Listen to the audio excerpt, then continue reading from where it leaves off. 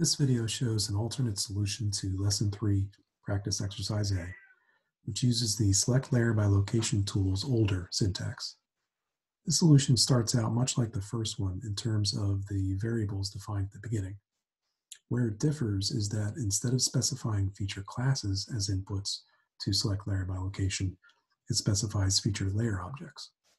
These objects are created on lines 15 and 18 using the Make Feature Layer tool.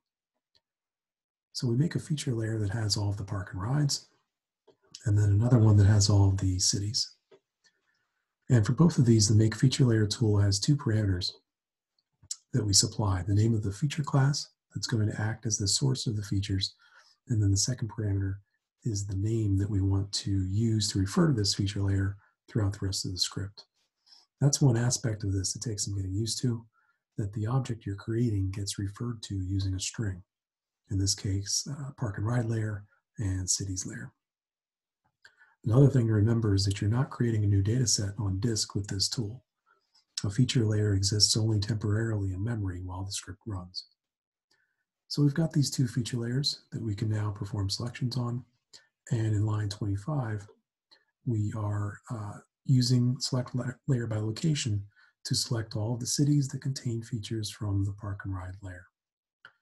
It's important to note that when using the tool with this approach, the cities layer comes into line 25 referring to all 108 city features. And after having the selection applied to it in line 25, it refers to just the 74 features that contain a park and ride.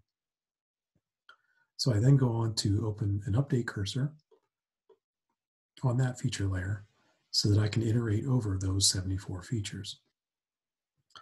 The rest of the script is mostly the same as the first version, though there are a couple of differences. Number one, I'm not storing the result object returned by Select Layer by Location in this version. So I'm not able to retrieve the count of selected features from that object, like we saw in the first solution, and I really do need to implement my counter variable this time. And number two, this version creates two feature layers, so in doing the cleanup, I want to delete both of these layers.